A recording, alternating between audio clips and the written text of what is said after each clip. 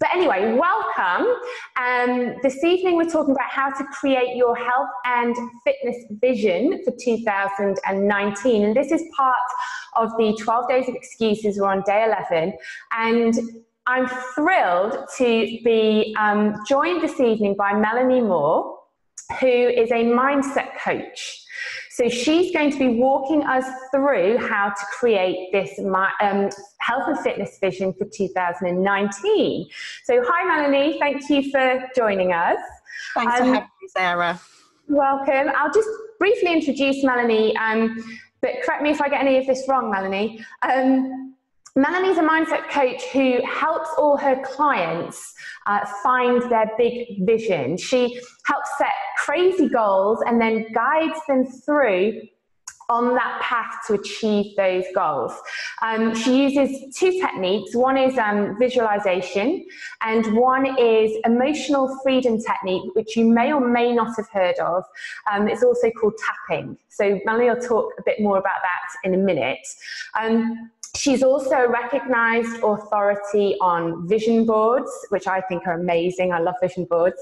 And she's a creator of Tapping into Abundance and Create the Dream, which are her online programs. She's currently writing her first book. So she's a very, very busy lady. She also has 2 children. So she can relate to most of you busy women out there who are juggling lots and lots of different things. And sometimes when we're doing that, we find that our exercise and our health are sort of way down in the list of priorities. So thanks, Mel, for joining us. Can you just elaborate a little bit on how you help your clients find these visions? Okay. Well, thank you so much for having me. So when I talk about having a big vision, you know, sometimes people are very clear on what they want. Other times people need a little bit of guidance. But I do find that the health and fitness is usually in the top 3 of health and fitness goals. It could be overhauling their health. It could be overcoming a health challenge. It could be losing weight, gaining weight, or just getting fit. So I do find that health and fitness is always in the top 3. The other 2 are finances and abundance, and the other one is job satisfaction and career. So whenever I kind of poll people, the health and fitness is always in the top 3. And there's nothing wrong with having more than one vision, but ultimately we all know that without good health and fitness, it's a foundation for everything. There's no point in having all the other stuff if your health and fitness are I can't think of any other word other than pants right now. It's a good word. Yeah. So if your health and fitness are pants, there's no, you know, the other stuff.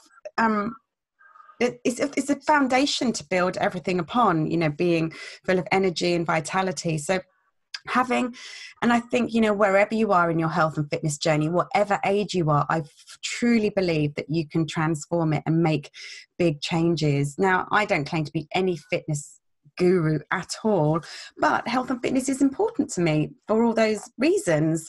So yeah, I think a lot of people think of it in terms of, I don't know, weight loss, and but I think energy and just feeling good about yourself, I think they're the key things, because, you know, they gives you all the endorphins, all the feel-good hormones. Yeah, we've been talking about that this last sort of 11 days when we've been talking about different excuses, and I've been talking very much about, you know, exercising for health and that being the priority and not necessarily aesthetics. It's about feeling good and being around for longer, being around for our grandchildren and doing all the things that we want to do. So yeah, absolutely with you on that one. Yeah, absolutely. So, and as for making vision boards, funnily enough, one of the very first vision boards I made was, I'm trying to think how many years ago it was, 7 or 8 years ago. And it was all around health and fitness, because at that time, I think my daughter was, so my daughter's my second born, my children are almost 14 and 11 now. But I remember after having my daughter, it took a little while to shift the weight. And I think you do get that message from society that, you know, your body goes downhill after having babies. And I kind of let that become my reality for a bit. But then I kind of thought, no, actually, I really want to do something about this. But I remember I had this weight goal on my vision board, and it was the weight goal I was on my wedding day. And I thought, that's the weight I want to be again. But I actually came to realize that the weight had nothing to do with it, because I was feeling really crappy at the time. I'm feeling really frumpy and just with low energy, tired all the time, very stressed, having young children. But actually the numbers on the scale didn't actually matter at all. So I then made a second vision board quite quickly, focusing on how I wanted to feel, which was, feeling sexy again, feeling energetic, feeling good about myself, raising my self-confidence and my, so I thought these are what I want to go after. And I think when you're feeling all those things, it doesn't really matter what it says on the scales. Yeah, you're absolutely right. So you work with your clients creating vision boards, but also you combine that with another technique called emotional freedom technique. Yes. Could you talk to us a little bit about that? Some people may have heard of it, this tapping technique, but not everyone really knows what it's all about and how it works. Well, I think the first time anyone comes across it, first time I came across it, you look at it and think, really? It just looks crazy. This person standing there tapping their face and their body, saying random things. But actually it's becoming really well known. There are quite a lot of schools now who are teaching children the technique to help them during exam times. So in a nutshell, what EFT stands for is emotional freedom technique, and it does exactly that. If you think about it, as human beings, we are governed by our emotions, and at any one time you can tell me how you're feeling. So the topic around health and fitness, and emotions govern absolutely every single aspect of our life. And this is what I'm kind of passionate and sharing with people now, that we need to really tune into these emotions that we're feeling, and just kind of check in with ourselves on a day-to-day basis, sometimes even several times. Your emotions can fluctuate throughout the day. Getting the kids ready for school in the morning, that can send your emotional stress levels soaring. Get your shoes on. Yeah, for 87 times and it still hasn't happened. Get in the car. And then, then they've gone to school, then you're calm again. And obviously if you're running your own business, then that has its own emotional roller coaster. But when it comes to, food as well and exercise, because it requires a certain level of motivation to get yourself going. But then it also, like, when it comes to eating as well, and certainly I can be guilty of this. We often reach out for food to satisfy an emotion. It's called comfort eating for a reason. I eat when I procrastinate, when I'm avoiding doing a task. That's when I tend to kind of eat things I shouldn't. But then I just kind of have to recognize, actually, why am I eating right now? What emotion am I suppressing by reaching out for that thing that I shouldn't be eating? So that's kind of the food aspect, how tapping works an absolute treat with craving sugary things. It also is a great motivational tool as well to, so if you really can't be bothered to do the exercise routine, or, whatever you should be doing, I'm happy to do a round of tapping if you like. That would be great. Yeah. You're motivated to exercise. But I think the other thing I like to look at are, the consequences of not doing. I think that's a really good motivator. The consequences of not exercising, the not getting fit, of not being healthy. And ultimately, the consequences of not doing something should be a big enough motivator, because what we may see is like a steady decline in health and fitness, but compound that over the years, it's just going to get worse and worse. But what if we reverse that and we just did a little bit of exercise each day? The compound of that is going to be really great as well. I think that's right. Lots of people think that I have to exercise and that means I have to do an hour every time. And so I should probably be doing that 3 or 4 times a week. And that just seems so overwhelming. And it's not necessarily sustainable when we're racing around after the children, running a business, or, you know, working long hours, whatever we're doing, you know, committing to doing that 4 times a week. And then you've got, you know, 3 days in that week to make an excuse for not doing it. So you just, every day, and by you get to the end of the week, you've probably maybe done 1 hour if you're lucky. Whereas if you try and commit to doing short workouts, you're absolutely right, 15 minutes every single day, and weaving that into your lifestyle, it doesn't seem such a big deal. But actually, the results that you achieve doing that, you're far more likely to achieve results than someone that's bought an expensive gym membership and doesn't actually ever get there. Particularly if you're doing at-home workouts, because you can do them in your pajamas. You know, you don't have to wear fancy leggings. You don't have to put your makeup on. You don't have to, you know, go out of the house in the winter. You can literally roll out of bed onto a mat and start working out. 15 minutes, you're done, and you're done and dusted for the day. And I think it's interesting what you're saying about motivation as well, that does fade over time, of course. And actually, it's the mindset that's really important.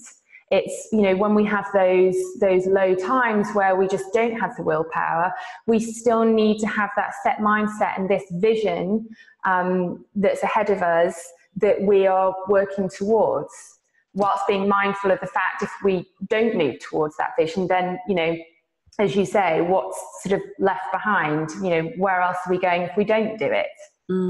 Absolutely, yeah. And that's why I really love kind of coupling up vision boards with that, because, you know, you've got a visual focus of what you're focusing every day. And it could be a picture of you from, I don't know, 10 years ago looking great in a bikini.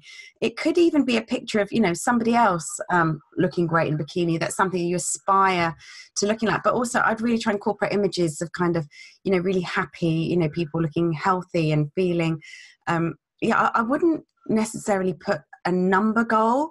I would always go after the feeling goal, because, you know, there are skinny people who are unhappy, and there's no point being skinny and miserable. You've got to be happy where you are, and think making happiness and, you know, the motivation, the daily goal is just going to kind of keep bringing more of that to you. So I really think just having that vision of, you know, your favorite outfit, of just pictures of times when you felt really good in your skin.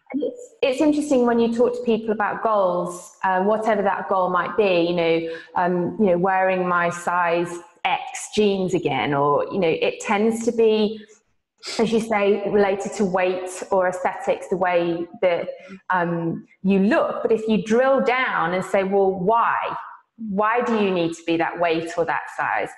Well, because I'll feel more confident. Well, okay, so why will you feel more confident? And when you drill down, actually, all the reasons, you're right, do come down to a feeling. So your advice would be, for people that are watching, busy women that are thinking 2019, it's the year, my New Year's resolutions, I'm going to totally nail it. I'm not going to be pants anymore at this. Your advice would be to put together a vision board and just find pictures that they associate with that feeling if they achieve the goal. Yeah, so it'd be feelings like, you know, feeling confident, feeling sexy, even feeling, and, you know, nothing wrong with that, you know, wanting to feel, sometimes you really just don't. And if you're, whatever you're not feeling right now, it's kind of the opposite, you know, well, what do I want more of? We want more of how we felt before children, don't we? Yeah, what's that like? It's a long time ago, don't remember. Like the joy as well, just feeling kind of more joy in your daily life. Because I know a lot of kind of, you know, I know some incredible women, you know, and a lady who I met recently, you know, large, you know, plus size model who is gorgeous and so confident and so self-assured, and all these, you know, amazing qualities that you don't even notice, you know, the size or anything. But and I think that confidence and feeling good about yourself, these got to be the number one goals that, you know, to go for. Yeah, brilliant. So we've been talking this week about lots of different excuses that women use not to work out. So the top ones have got to be, I don't have time, I don't have energy, I don't have the willpower or motivation, I don't know where to start, I hate exercising. All of these excuses that we've all used, some or all of them at some point in our life. Mm-hmm. When we're approaching now the new year with the New Year's resolutions and everything, can you perhaps walk us through a short tapping session where, because I know you use sort of statements or affirmations, as you call, to try and overcome that negative mindset and these excuses that keep going around in our head? Okay, so let's talk about excuses really quickly, because they are just excuses, and nearly all excuses you can flip them on head. The excuse of time is just nonsense. I bet you can find 15 minutes a day to scroll through Facebook or some other kind of Instagram, social media. What if you just chunked out 15 minutes of your time, and cut out distractions? So yeah, time is a really rubbish excuse. And not liking exercise, I'd say, there's always going to be something that is fun to do. If it's really, because there's lots of kind of really I see some of these, and I don't think that you're advertising these, sometimes I see people in the park doing these boot camp things, lugging tyres around in the freezing cold. I thought, that don't look like fun to me. No. But some people, that's, it floats their boat, so why not? And I think there is something for everyone. So, okay, let's use, I'm just trying to think what would be a good one to tap on. Lack of motivation? Yes, that would be great. Yeah. Okay. So, you're feeling like, oh, I should exercise, but I really can't be bothered right now. It's dark, it's a bit cold. Let's just watch This Morning and have a cup of tea and biscuit instead. So I'm setting the scene here. So what I would then do is, but there's a little part of you that wants to do it. So I'm adapting, just one of kind of my motivational rounds of tapping, because I do something very similar myself sometimes. If I need to get something done, like there's a project, I just, I've got an email to send, can't be bothered, just quick round, get myself psyched up and focused to the point of, so what I'm doing here in this round of tapping, first I'm going to address the feeling of how we're feeling right now, which is can't be bothered, lack of motivation. The next sequence that we're going to step into, it's all going to be the same round, is letting go of that feeling. And the third round is tapping into the motivation. It's actually going to be using motivational language. So I would start off with anyone who's kind of watching this, if they're watching on the replay right now, assess how much do you want to get up and exercise right now out of 10. So 10 being I'm up, I'm ready for this, in which case you won't need to tap. Or if it's pretty low, 1, 2, then and you want to get your motivation levels up, then yeah, give it a go. And then at the end of the round of tapping, I'll ask the same question, what are your motivation levels like out of 10 now? So I'm gonna right now it's, I don't know, Tuesday night, it's quite late, got in from football, I don't really feel like exercising right now, so mine's about a 3, 2 or 3 I'd say. So I'm just going to ask you to do as I do, say as I say, and Sarah, if you could be my echo and repeat after me. Yeah. And yeah, so it's very safe. There's there's no side effects. It's very gentle, and I should have said it's like a cross between acupuncture and psychology. And we are just literally going to be tapping on these acupressure points. I'll run through the points really quickly. So this is called the karate chop point. Just underneath the little finger. Then move here to the eyebrow point, where the eyebrow meets the bridge of the nose. And you can use 1 or 2 fingers either side of the face.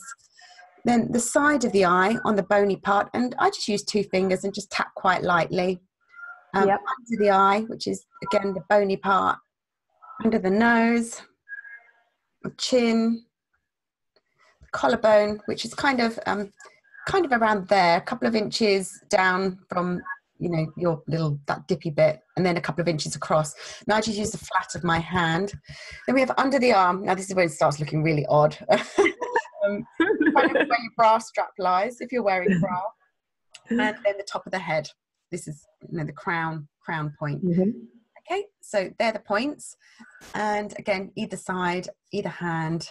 So yeah, just going to get started. Okay. Even though I really don't feel like exercising right now. Even though I really don't feel like exercising right now. I really don't feel motivated. I really don't feel motivated. I really can't be bothered. I really can't be bothered. I choose to deeply and completely. I choose to deeply and completely. Love and accept myself anyway. Love and accept myself anyway. Even though I really can't be I really can't be bothered to exercise. Even though I really can't be bothered to exercise. It's requiring too much effort. It's requiring too much effort. I choose to love and forgive myself anyway. I choose to love and forgive myself anyway. Even though I really don't feel like exercising right now. Even though I really don't feel like exercising right now. I'm open to the possibility. I'm open to the possibility. Of changing my mind around this. Of changing my mind about this.